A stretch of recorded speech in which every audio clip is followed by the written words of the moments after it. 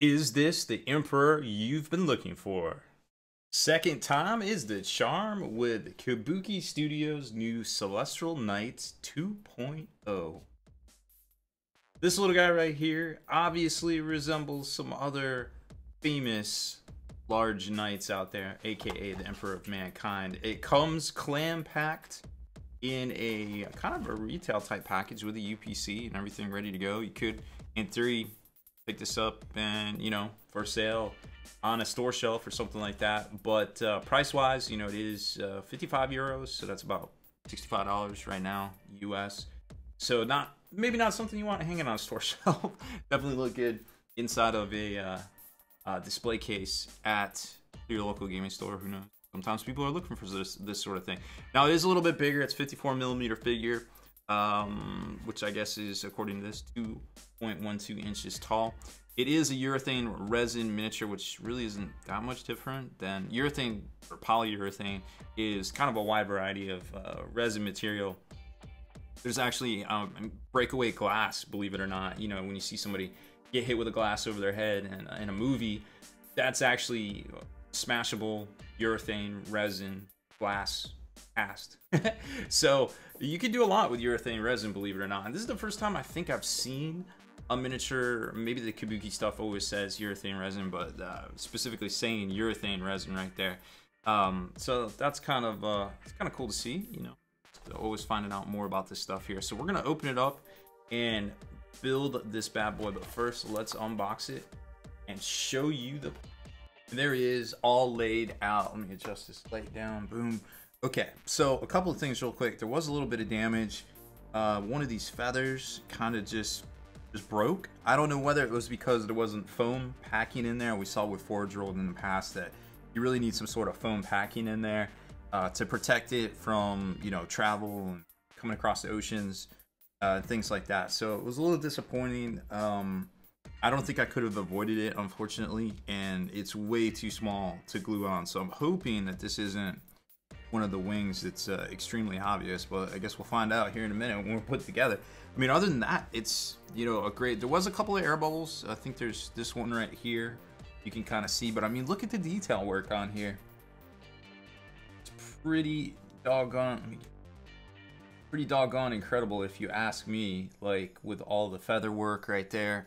All the stuff around here, even the little trim going all the way around. It's just fantastic. There's depth to it and everything like that. Now this, I can fix this. This is no big deal. A little bit of Vallejo plastic putty. We'll tighten it right up. There's a couple other little air bubbles right there, so I guess they cast it like this and the air kind of comes up there. Not a big deal. That stuff's easily fixed, but the small, tiny pieces kind of breaking definitely puts a dampener on things, but like I said, we might be able to work around it. There's the flaming sword. That looks very well done. Nice detail work there. It's not quite as big as I thought it would be, but it's probably in contrast and in scale to the rest of the miniature right there, so I'm not too worried about it. Let's see what else we got. So here's the body itself, which is rather large once you compare it, and I'm sure we'll compare it here in a minute, but grab a Space Marine. So here's a Primaris Space Marine, just to give you an idea. So the 54mm scale is definitely on point for sure. And just looking at all the detail work, I mean, it is very well detailed. Lots and lots of great little cuts and everything in here with all the feather work, all the fine detail work. Some crazy ornate scale plate, some sort of right there. That's pretty cool. Some pouches, little eyes.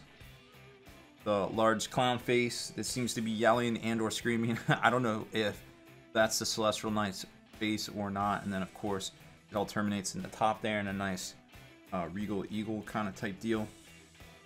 Here is a one-piece standard to the arm that I think looks pretty good. Very well done. Nice feather work and everything like that, and everything has a square socket, so it all sockets together. In theory, this will all go together well. Here is the head itself.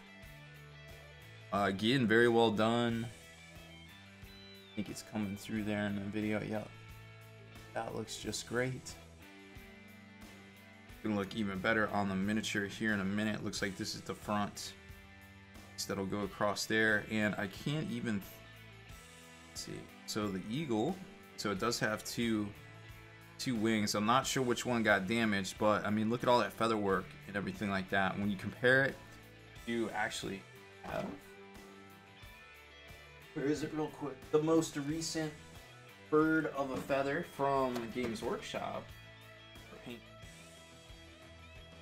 So here is the Shadespire Far Striders eagle, which is a little bit bigger, but definitely not as detailed. Now remember, this is resin material, so it's going to be kind of a stretch to out detail resin with plastic, but definitely more detailed on the resin, right down to the beaks and everything like that. So there's that might be an unfair comparison, to be quite honest, comparing resin to plastic like that, but you get the idea.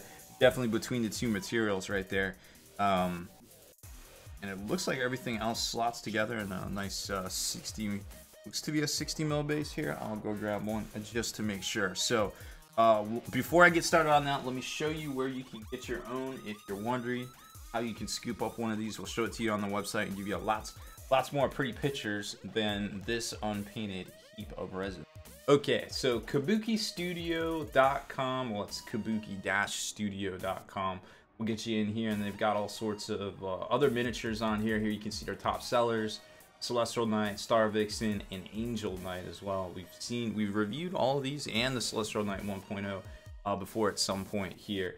Now, image-wise, you can get a way better idea there of how good the Celestial Knight looks. There's a better image as the two-headed eagle's landing. That's gonna be interesting. Okay, and then you can see all of the crazy detail work down in here. Those what do they call them? They start with a P. Pterodactyls.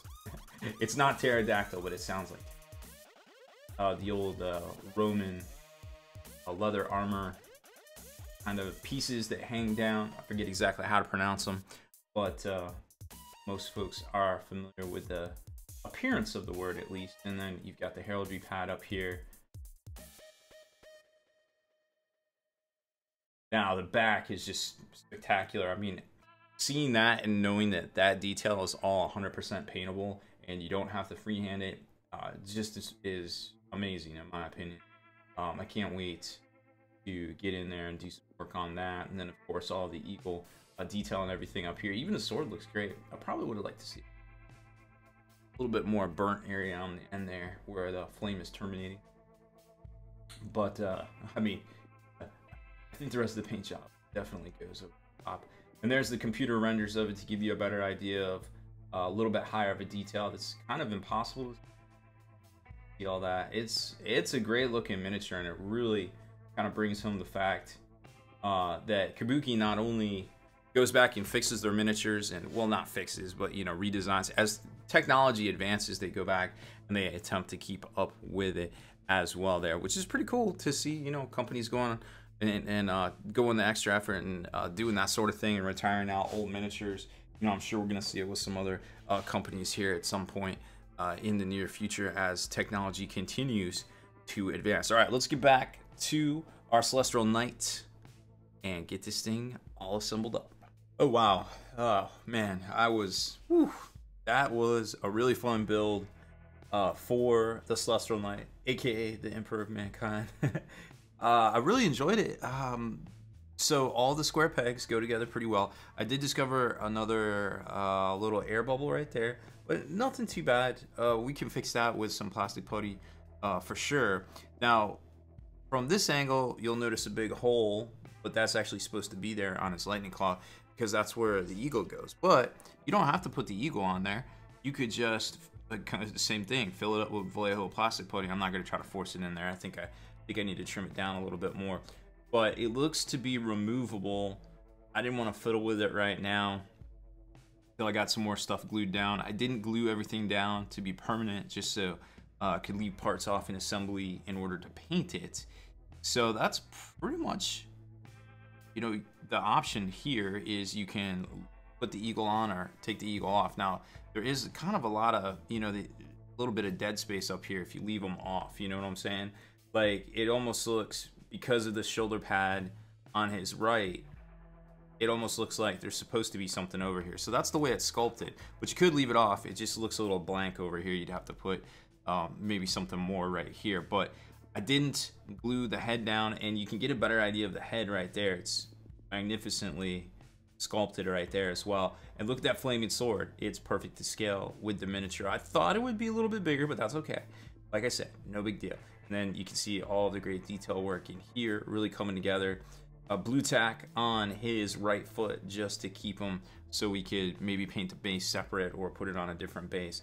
And then I actually blue tacked the cape on as well, because that's the only thing on here that's red. So you would definitely want to try to paint that separate, and I still have to fill some of those gaps right there with those little air bubbles with some plastic putty. But I mean, overall, just an incredible miniature nonetheless.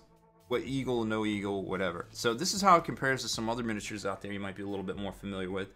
There's a Custody on the right, a little work in progress Custody from my collection, and you can kind of see definitely about the right scale if you did want to use him as the Emperor of Mankind.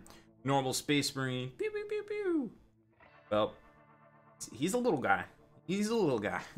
I guess that's to be expected. And then we showed you the Primaris earlier, standing, you know, the new Primaris statue. So I think overall, you know, once you consider that kits like this generally go for anywhere between $75 and $85 from Forge World for Horse Heresy character kits. If you're trying to make this your Emperor model, your de facto, your counts as, it's good value at 55 euros or about $65 here now US price right there.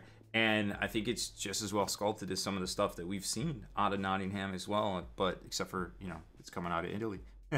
And like I said, they keep going back, redesigning, reworking, keeping up with technology and stuff and such. So who knows, maybe there'll be a bigger and better version out in 5 years from now. So 10 years from now, who knows? Maybe we'll just be playing with holograms by then. I don't know.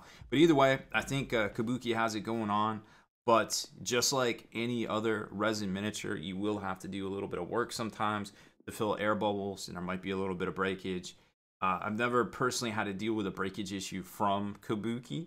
I've dealt with some customer service issues before, and they always got fixed. So I would assume that you should have no issues should you order something like this and it comes with a part.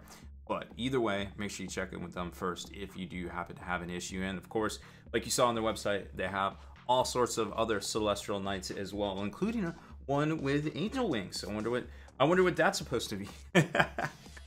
Oh, doggone it. Okay, so that's it for this one, folks. I hope you enjoyed our unboxing and build of Kabuki Studios Celestial Knight 2.0.